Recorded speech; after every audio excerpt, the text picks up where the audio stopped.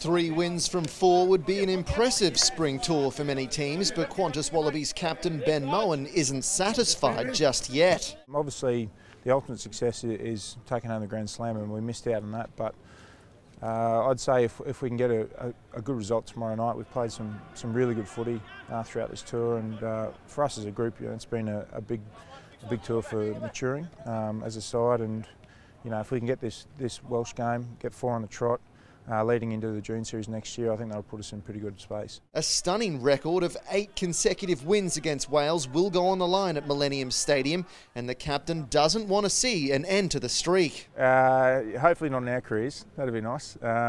Look, we've obviously got them tomorrow night, and that's all we're facing on this stage.